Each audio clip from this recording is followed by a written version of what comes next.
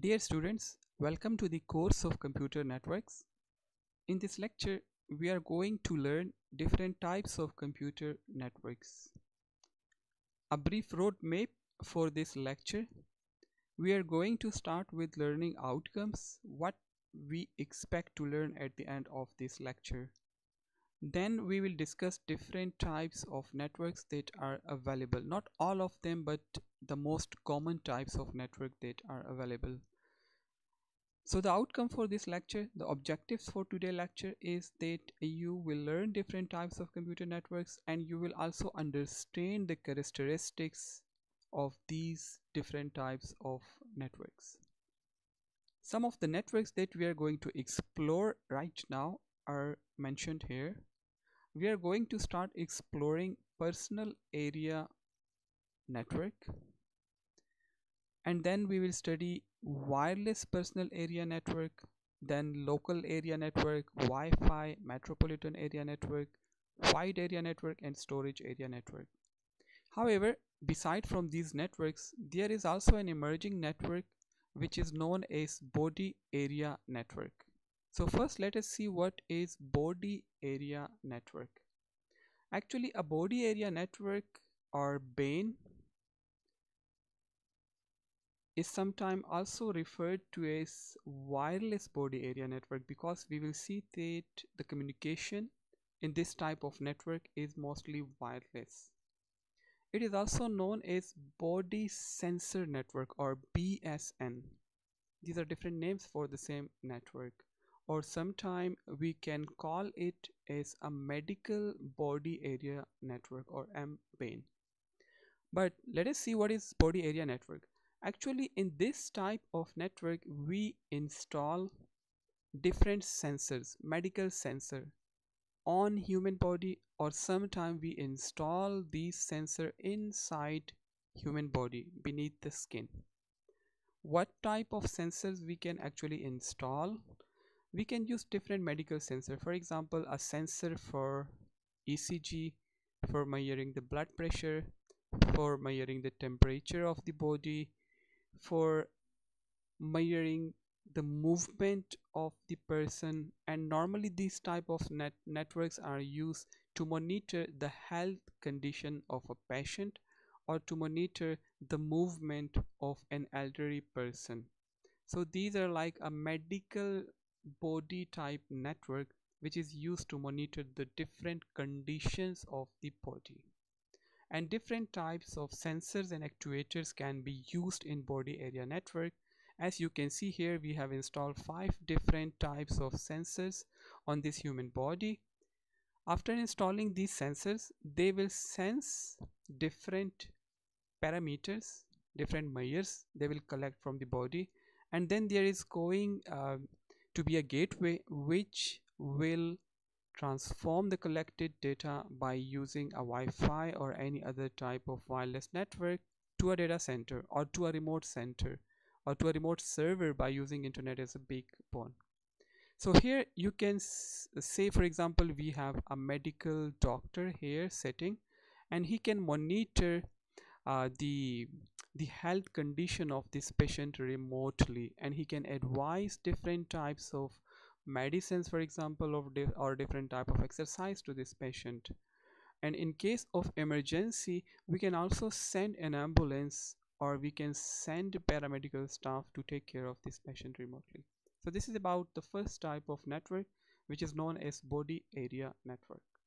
Let's move to the second type of network, which is very common, and we all are aware of it. We all are actually using such type of networks in our daily life, and this network is known as personal area network.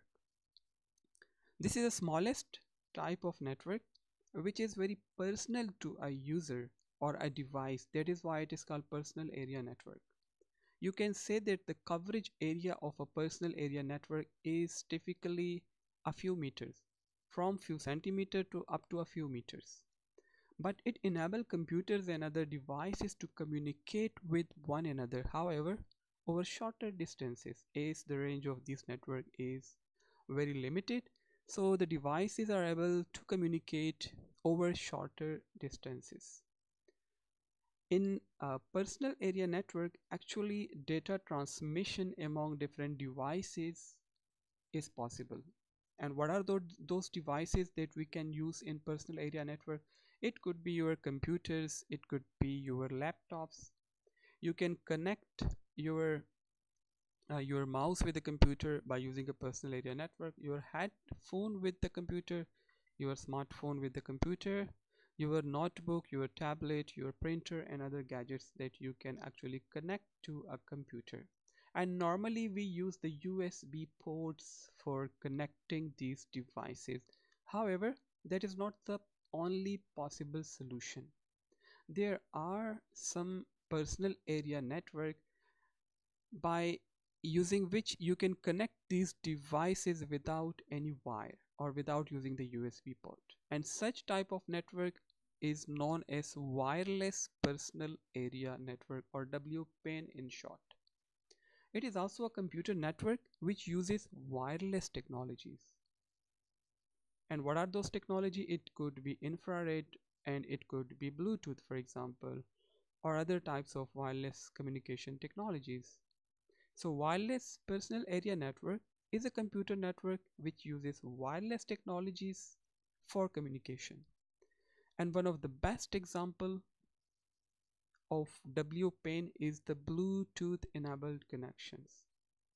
In its simplest form, Bluetooth actually is a technology that operates at 2.45 gigahertz band, and the Bluetooth links have typically bandwidth around 1 to 3 megabit per second, and it has a range of about 10 meter or maybe longer distances in some cases depending on the scenario. So in simplest form, Bluetooth network uses a master slave paradigm, but we will not go into the details of the Bluetooth technology. However, you must have to know that inside the Bluetooth, the devices have to play the role of either a master or a slave. Okay, and normally we use them to connect our mouse with the computer by using a wireless technology. We can connect our wireless keyboard by using the Bluetooth, or etc. Different devices you can see here, they are actually connected with the computer. Even you can connect another laptop with this laptop by using the Bluetooth or the other wireless technologies. So using wireless transmission with devices like PDAs, laptop, computers, and portable music players, an individual can actually transfer voice, data, text data, and music from handheld devices to other devices like microcomputer, workstation, etc. So it is very common now to transfer digital photos and videos from cameras to the computer by using Bluetooth technology or other wireless technology. And it is also very common that you connect your hand free with your mobile devices by using the Bluetooth technologies. And likewise, a user can download data from a computer to the portable devices, to the smartphones by using a Bluetooth technology. Okay, so there are plenty of other examples of this wireless personal area network as well. Now let's move to the next type of network that we have available, and this type of network is known as local area network. We are using such type of network in our universities, in our organization, in our companies, at our home as well. So a local area network is also a small network but larger than the personal area network. Okay, so it is a small network of computers and other devices. What are other devices?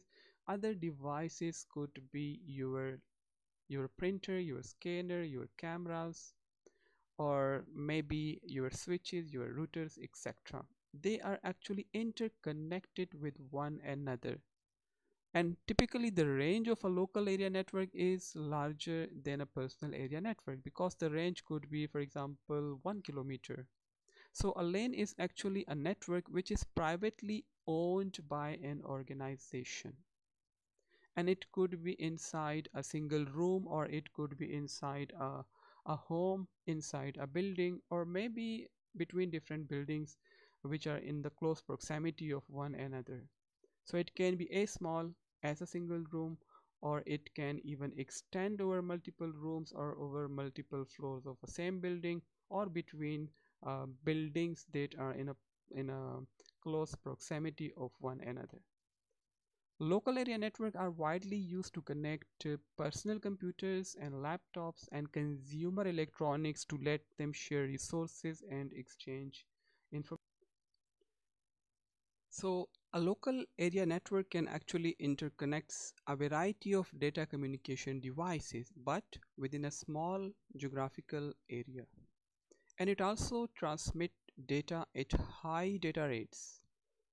So LAN is operated under a single administrative authority, and inside a local area network, computers, servers, and printers, and also other network capable devices, they are connected and they can actually share information. And for that, they actually need a device which is known as network interface card. This NIC or network interface card that will allow these devices to communicate with one another at any given moment. Another thing to remember about local area network is that local area network can be wired, or it can be even wireless, or in some cases it can be a combination of wired technologies as well as wireless technology. Another terminology that is related with the local area network is called the enterprise network. Actually, when the local area network is used by a company, then such type of local area network is known as enterprise network. And normally inside the local area network, several computers are connected with the help of cables to a centralized device. And this device could be a hub, or it could be a data link layer switch. Hubs and switches are common devices that are actually found on the local area network. Well, as I just mentioned, a local area network can be wired or it can be even wireless. So a wireless LAN is a type of LAN which actually uses wireless technologies for communication and sharing information.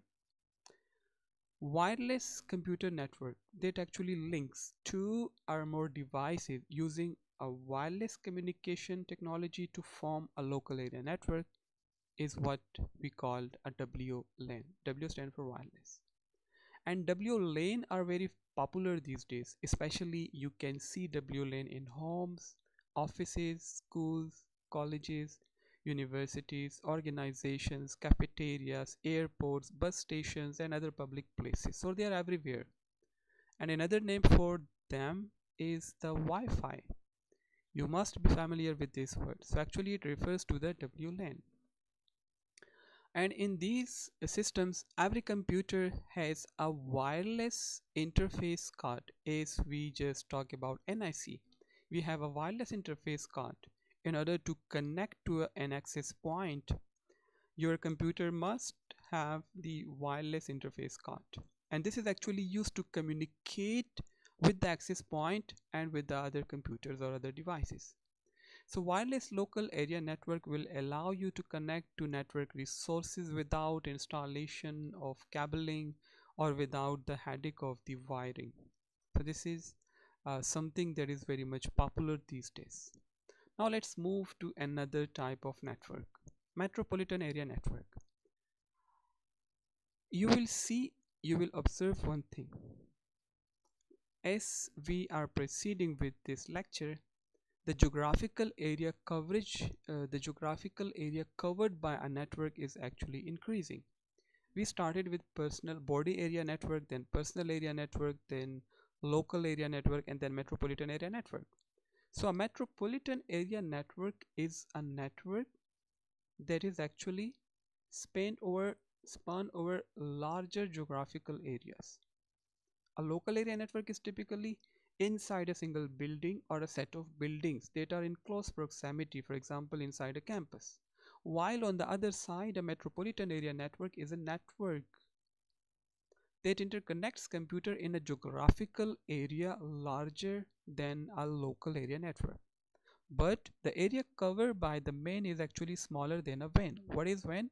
We will cover it in our next slides. So metropolitan area network is a network that is actually that actually covers area larger than the local area network but smaller than a wide area network. It is like a sandwich between the two types of network. Now let's see what is a metropolitan area network. It is actually a computer network that interconnects computers in a geographical area. For example, the geographical area can be a whole city. So you can see that a metropolitan area network can actually cover tens of kilometers of geographical area. You can connect different offices in a city by using the metropolitan area network. It can help an organization to connect all of its offices within a city because it uses high capacity and high speed fiber optics for such type of communication. However, metropolitan area networks are expensive in the sense that they use fiber optics. So they are expensive to implement. However, they will offer you a high speed connectivity. There are some standards that are available for metropolitan area network, and one of the standard that I know is known as 802 IEEE 802.16, and it is popularly known as WiMAX. Okay. Now we have an example of a metropolitan area network. The best known example to understand metropolitan area network is the cable television network. In this figure, we can see both television signals and the internet signals. They are being fed into a centralized cable, and there is a head end for subsequent distribution to people homes. So metropolitan area network can be used to support high speed television networks and providing internet connection as well. It can also be used to provide high-speed disaster recovery system, and also can be used for real-time transaction backup system, etc. So they can also provide interconnections between corporate data centers, and also they can be used for ISPs, etc. So their uses are so many, and this is one particular example. The metropolitan area network, they have some specific characteristics as well. One of the characteristics, as I just mentioned, is that man can cover greater distances normally than local area network. For example, you can connect your different offices within a city, so they can provide you greater distances. And most metropolitan area network, they can actually recover very quickly if a link or a switch or a router is failed. So they are designed to have a highly redundant circuits so that in the event of a failure, the network can quickly reroute traffic away from the failed component. And this ability to reroute in the event of a failure is actually known as a failover event, but we will not go into the further details of that. And there is another terminology that if you are interested, you can study it at your own, and the name is SONET. Actually, this is something related with the implementation of the metropolitan area network. Almost all metropolitan area network, they are based on one of the two basic forms of supporting technology. The first technology is the SONET, and the second technology is the Ethernet. Now let's move further. After metropolitan area network, we have another type of network which is known as wide area network. As the name indicate, W here is not for wireless, it is for wide area network. Now I have a question. What will happen when a network expands into a metropolitan area network? Like for example, if we want something within the proximity of a body, we have to use the body area network. If it is in the proximity of a person, then we will use a personal area network. If it is within the single building or a single room, then we have to use the local area network. If we want to connect something within a city, we will use the metropolitan area network. What if we want to connect something between different cities? or you can say between two different states, or maybe between two different countries. So in that case, a network that we are going to use is known as wide area network. It is beyond a metropolitan area network. It covers a wider geographical area which can span across different regions, different states, different cities, different countries, or even the whole world. It can be worldwide. They can be connected through fiber optics cabling or even with wireless technologies. Okay, so there are some differences that we need to understand between a local area network and a wide area network. A local area network, as we just saw, is normally limited in size, spanning an office, a building, a campus, while a wide area network has a much more wider geographical area. And also a local area network can interconnect hosts, while a wide area network, as we will see, it will interconnect different connecting devices like routers. You can see here we are connecting different routers. They are at different parts of the world. And there are also other differences. But coming back to the wide area network, as in this figure, you can see a network that actually connect offices in Perth, another office is in Melbourne, and the third office is in Brisbane. So the network that actually connect these hosts at longer distances is called the wide area network.